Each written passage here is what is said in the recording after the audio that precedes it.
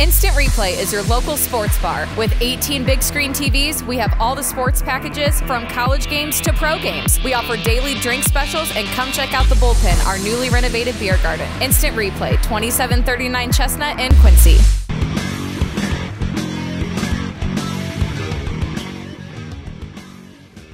Hey everybody, welcome to the Daily Muddy. I'm Ashley Conrad. Joining me today, Bobby Stevens with the Hannibal Jaycees. Welcome, Bobby. Thank you. Of course. So we're talking today about adoptive family, which I think a lot of people know is prevalent around Christmas time, but it's relatively new to the Hannibal Jaycees. Is that correct? Yes, we started our adoptive family program in 2021 after we seen a need in our communities, because other programs, they used to be about kids, but then they've, due to lack of funding, or they've evolved to where it wasn't really about the kids or the family dynamic. And so for us, we wanted to see those pictures of those kids smiling and be able to, to donate back and give to our community. Absolutely. So, it kind of evolved into focusing on necessity versus kind of the fun of Christmas, right? Yes. And when you say we decided, I'm going to go ahead and give you some props here because you are the one who brought this to the Hannibal Jaycees, right? You were like, hey, there's a need. Yeah. What'd you say? You said, let's, instead of talking about it. Instead of talking about it, be about That's it. That's right. And so me and a group of us, Emma Dooley, Amanda Brown, we run the Hannibal Jaycees Haunted House. The year that we decided this, we did. And, as it evolves over years, our younger generation steps in, takes over Haunted House. And it's the same with this. However, we just felt like instead of everybody else doing it, why don't we do it? Absolutely. And so like a portion of the proceeds from our Haunted House goes donated towards this program. And then this year I decided to do a fundraising event. And with that, I decided, my husband and I are auctioneers here in the community. Why not focus on what we know and try and host an event to help raise money to make it bigger, to be able to adopt more families. Yeah, because you said, which I love the idea of growing something that is no doubt very impactful and appreciated by communities. And you mentioned Quincy, Palmyra, and Hannibal, right? Yeah, donate, and I think last year we even donated a family from Monroe City. Okay. And then also, we don't just adopt families, we adopt we have adopted individuals as well. Okay. And so you mentioned last year you had 6 families, is that right? We had 8 families. 8 families, last year. Okay. And you're trying to grow that. There's not necessarily a goal, but of course you want to impact as many as you can. Yes. With the economy just kind of the way that it is, I mean, the need is so greater than what we can emphasize. And our goal is, we did 8 families this year. I would love to do 12, 16, 20, yeah. I mean, however many families we can help. Absolutely. Shoot for the stars. So that being said, you are holding a fundraiser, which is, the meat and potatoes of why you're here. Mm-hmm. We want everybody to come out and support this great cause, support the Hannibal Jaycees. It is the Adoptive Family fundraiser, first annual. So let's make it a solid benchmark, right? We're going to give a solid foundation. It's at the Hannibal Elks Lodge, which it does, so you guys work together. Mm-hmm. So the Jaycees puts it on, but the Elks is kind enough to let you host there. Is that right? Yes. A lot of our Hannibal Elks members, a lot of them have formerly been JC members, but the Elks Lodge also adopts a couple families from us too. And so we just seen the need that, hey, we can work together Sure. to impact our community. Absolutely. So the event is, you tell me about the event because you probably know all about it. I don't have to read it off there. The event is going to be on September 28th. Our idea is to have a meal. We'll have like a cocktail hour at 4:30, and then we're having a catered meal. So far we have the Country Butcher Shop in Palmyra is generously donating meat, and the Rebel Pig is donating a side item as well. And then we're hoping with other donations from our community that we can help bring this fundraiser together. But also, it's just going to be like a simple dinner: pulled pork, mac and cheese, baked beans. There'll be a silent auction, a live auction. I think we're talking about doing a 50-50 raffle. We haven't really decided on that yet, but the meal itself will be at 6 o'clock. Now, with it, it is kind of reserved seating there because they only hold probably 125 people. Okay. And so with that, we do encourage people to buy their tickets in advance. Sure. You don't have to pay for them in advance. You can pay for them at the door. But just because seating is limited with it. And we don't want to chance, you know, you're not getting a seat if you do want to support, because I have no doubt this is going to be a great event. Because, I mean, everybody cares about the kids, right? Yeah. Everybody cares about the kids and the families and wanting to make sure everybody enjoys their holidays, even through, like you mentioned, the economy sucks. Everybody's struggling. Yes. You know, it's rough on everybody. So if you can take a break and help out a little bit, every dollar counts, show up, support, right? Yeah. So you mentioned live auction. This was intriguing to me. So you're auctioneers? Yeah, I'm an auction manager. My husband is an auctioneer. We actually work with Mitch Webster with Webster Auctioneers. Okay. We do like Beardstown, Quincy, Hannibal Yeah. area. So. Well, I wish he would have come on, because I love to hear the auctioneer, but maybe we'll save that for another day. But live auctions are always fun. Yeah. And then when you have a legit auctioneer, it makes it even that much more yeah. fun, right? And then you have the silent auction that you mentioned. So I'm sure, as with every silent auction, there's something for everyone. Oh, yeah. So far, our main live auction item that we have so far, because we're still taking donations and everything up until even the day of the event, I do have 2 St. Louis Cardinal tickets. That'll be a live auction item. And then Shane Waney's ears just perked up. Yeah. And we do have several baskets already donated from like photographers, Kay Carroll's out of Palmyra, Bridget Bly with Bly Construction. They've already donated a silent auction basket. The Engraved Hive, which is here in Quincy, they've donated some items as well. Yeah. So, I mean, we love when a community steps up and shows up for one another, and I love that you're pulling this together to give back. It's an all-around great cause. So when you are talking about the auction, so cocktail hour from 4:30 to 6, dinner at 6:30. What time does the live auction start? Just depends. We really haven't set a time. Okay. I'd say probably 7. Let people eat, and then probably about 7 we'll do the live auction. Perfect. And kind of end the silent auction. Excellent. So and then you'll have DJ. Right? You got music. You got music. You got booze. You got prizes or auction items. You got adoptive family giving back to the community at the Elks, for the Jaycees, for the community. What else do you need, right? Yeah. Right? So mark your calendar for September 28th.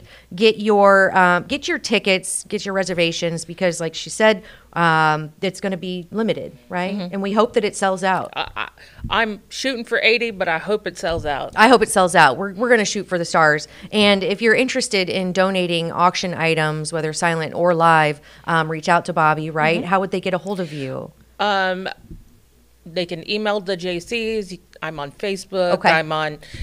If you can't find her, you're not looking hard enough. Get a hold of us. We'll help you find her. But so Hannibal Jaycees putting on first annual Adoptive Family. Get out there and support September 28th. Give them time to get those gifts, get them wrapped. And one last thing, you're always looking for volunteers for the Jaycees and for this event specifically, right? For wrapping and buying and shopping, which is. That's half the fun too, right? Yeah. Yes. Well, Bobby, thank you so much. Thank you. Good luck with the event. I have no doubt it's going to be successful. So get out there and let's help make this first annual Adoptive Family a success, right? Thank you. Absolutely. Thank you. All right. Coming up, Britt B and Ash C and Coffee Talk. The Tower, a great place to meet and eat. But did you know the Tower has one of the finest drink selections in our area? Along with its incredible Mexican menu, the Tower specializes in tequilas for every taste. Names like Patron, Cabo Wabo, and Hornitos. And don't forget the margaritas. On Mondays and Tuesdays, stop by and pick up a single topping pizza and get Tower margaritas to go. Enjoy the Tower at home or in our dining room, bar area, or the Tower's signature climate-controlled porch. The Tower Pizza and Mexican in Quincy. Are you looking for the perfect venue for your next special event? Check out Utopia Event Center. Utopia has a large banquet room and an awesome bar area, perfect for anything from birthday parties to formal corporate meetings. It also offers a photo booth, stage for a DJ or a live band, and a fully stocked bar, all for only $300. Check us out at utopiaeventcenter.com or call Barn at 217-430-6559 for more information. Utopia Event Center, 900 North 12th Street in Quincy. Kelly's has been a fun place to eat and drink in Quincy since 1982. A fun and friendly atmosphere, food with flavor, homemade cinnamon rolls, and famous cheese soup, the best menu in town. Kelly's, 2902 Broadway, Quincy. The Liquor Booth is your home for a huge selection of beer, wine, and spirits. The Liquor Booth has 2 locations in Quincy, 3520 Broadway and 1500 North 12th Street. The Liquor Booth, where it's always happy hour. Welcome to the Abbey, a Quincy tradition. With 6 big screens, a new larger kitchen, and now more seating capacity, the Abbey is the place to be before, during, and after the big game. Come enjoy fan favorite appetizers, steaks, burgers, and a variety of daily food and drink specials. Can't join us? Carryout is available too. Now with a convenient drive-up window to better serve you. 1736 Spring in Quincy. Opens at 3 p.m. Tuesday through Sunday. Come join all your friends at the Abbey, a Quincy tradition. Instant Replay is your local sports bar. With 18 big screen TVs, we have all the sports packages from college games to pro games. We offer daily drink specials, and come check out the Bullpen, our newly renovated beer garden. Instant Replay, 2739 Chestnut in Quincy. And welcome back. Now it's time for Coffee Talk with Ashley, Britt B, and EFB. Thank you, EFB, for the sponsorship. Always great coffee, always a great time, and the atmosphere is amazing. And now that the street's almost done, I know, it's beautiful. Ooh, it's going to be a great time to go visit EFB if you haven't already, which you definitely should. Not a lot on the docket today, huh? It's kind of quiet. I like it. It is. But it's not necessarily, I mean, just because it's quiet in the news, that what we normally talk about, city council and stuff like that, means that there's always something we can talk about, I think. Okay, so hit me with topic number 1. Well, first I want to say that we have gotten a lot of good feedback on the discussion that we had regarding party politics at the local level. Yeah. Yeah. We don't need the D, is that what you said? Yeah, or stop focusing on the D. Okay. Which I still stand by that. I Stop do too. focusing on the D and your R. Yeah. And let's hear your policies. Right. We still need that certain someone to come up to council and propose this outside of media, I think. So could that just be me?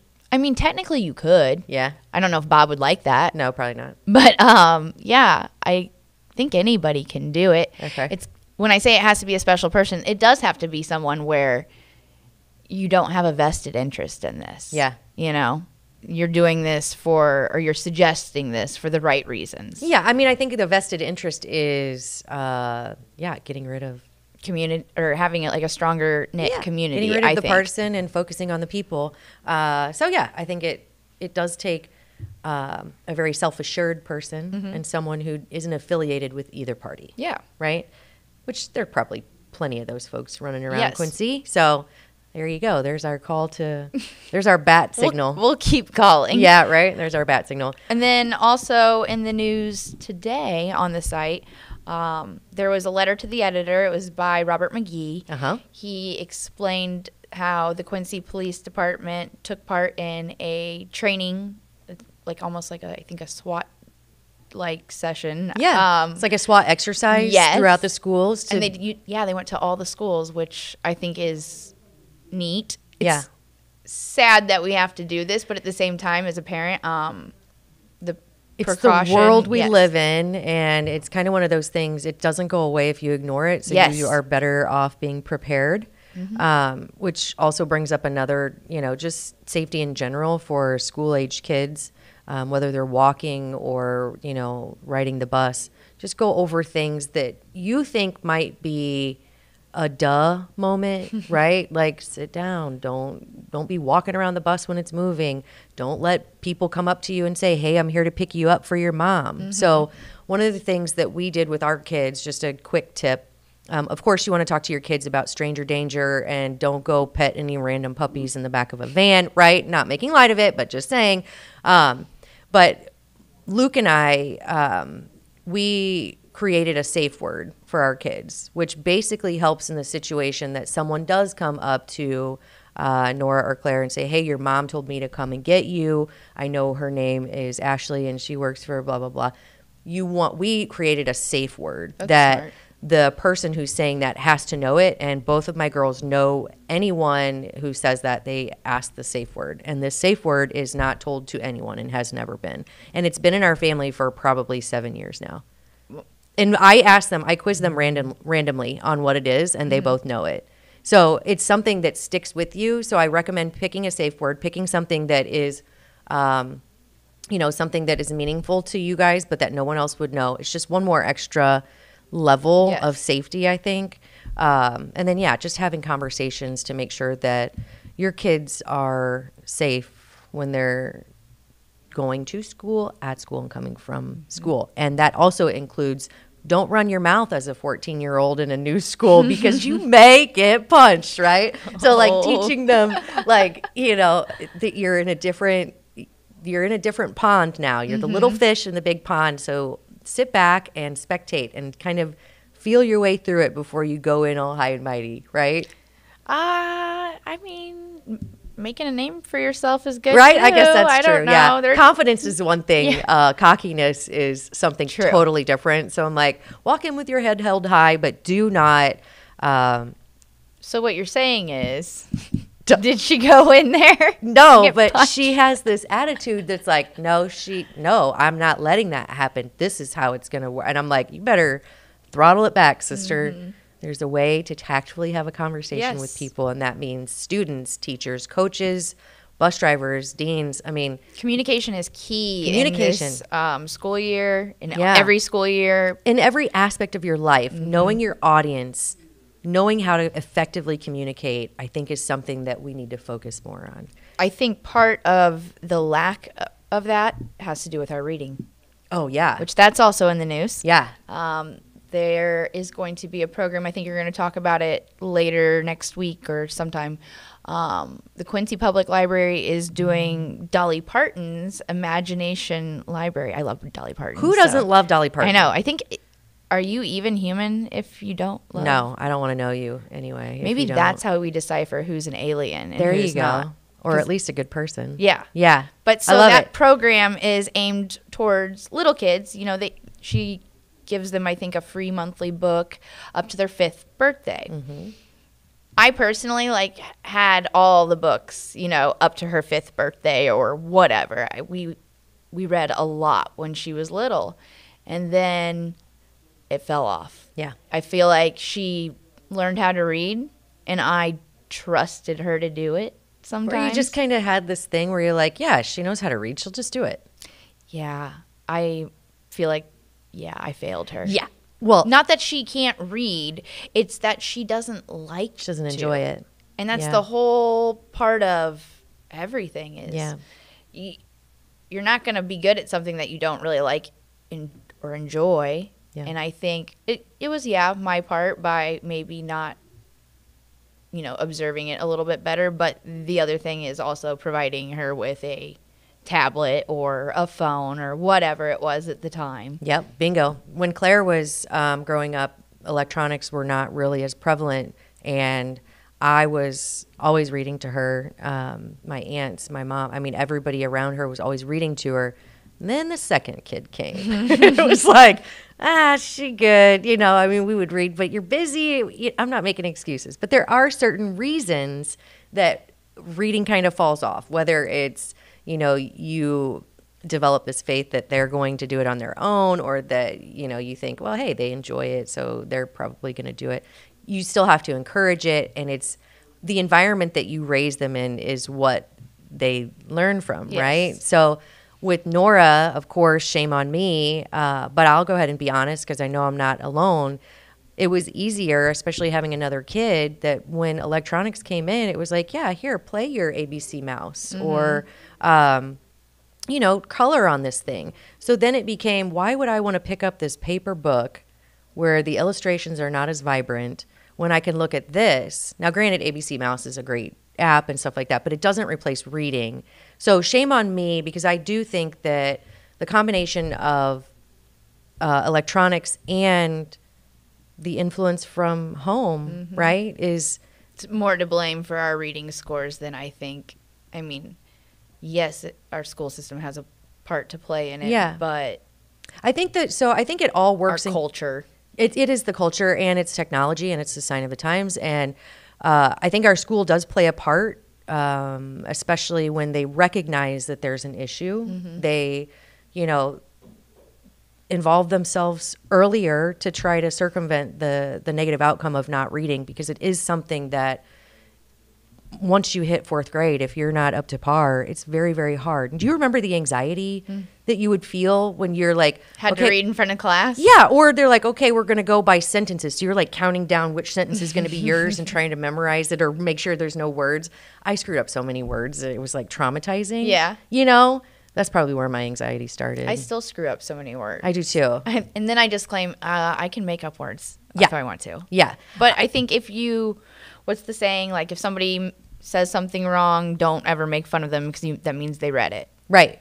Absolutely. Yeah, it's like making fun of people who are overweight for going to the gym. Like they're trying, Yeah. right? But I remember the word I mispronounced, and it was colonel. Have you ever seen that word spelled out? It's colonel. Colonel. Colonel. Well, I was very cocky about saying that. And everybody was like, ah, ha, ha. And that was when I was older. So, yeah, traumatizing, man. But, yeah, the reading is, it's everywhere you go. And it really does, you know, it either promotes or negates good communication.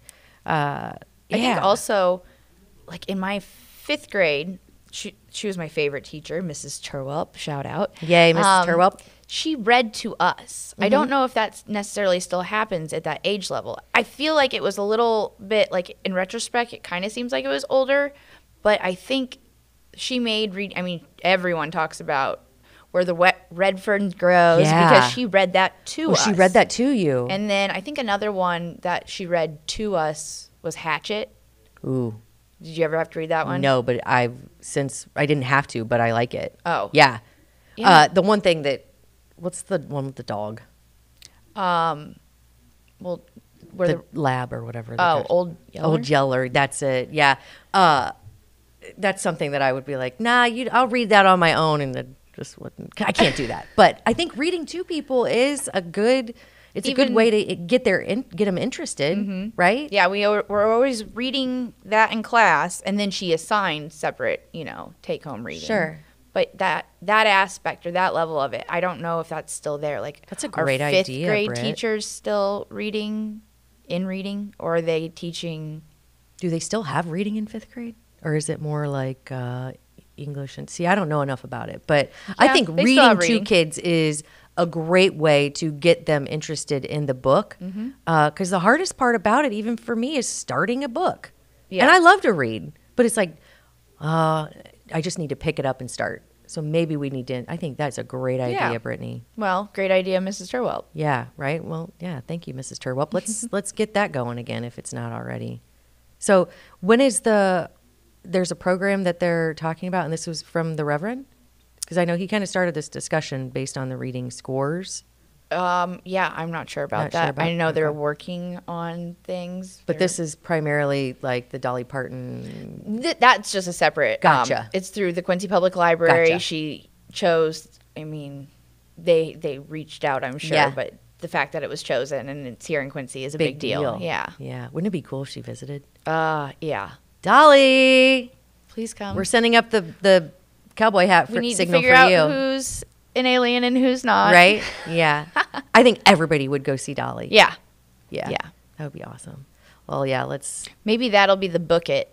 Wouldn't that be- You reach so many books, and then you get to meet, and then your parents get to meet Dolly. So then the parents will really push it to That's happen. awesome. Is there still the bookmobile now that you said book it? They were trying to revive that as well. That's a good idea too. Because I know book fairs and I'm guilty of this too, when you go to the book fair, you're like, ooh, I need that poster. Yes. And I need that cool highlighter. And the book always took, like it was second string. But I when I send my kids, I'm like, you have to at least get one book. You can get one fun thing, but you have to get one book. You're nice. I do not let them get the fun thing. No? No. Oh, my God. See, I feel like you have to make them excited about going. And then I think Nora picked a book about puppies or something, but still a book. Yes. Yeah, still getting her interested.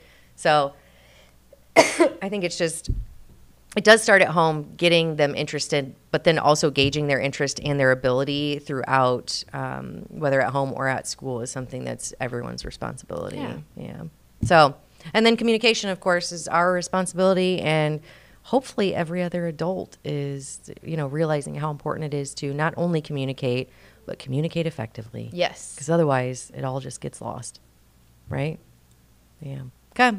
Well, I think on that note, did we? That was great. Yeah, I think so. Well, hopefully everybody else enjoyed it, and if not, hopefully you go. Hopefully you go enjoy some EFB. And if not, call somebody who cares with some effective communication. Yeah. Right? No, Yeah. I'm kidding. Go to EFB. Check out their coffee. Thank you again, EFB. Thank you, Britt B. This was Thank an you, awesome Coffee Talk.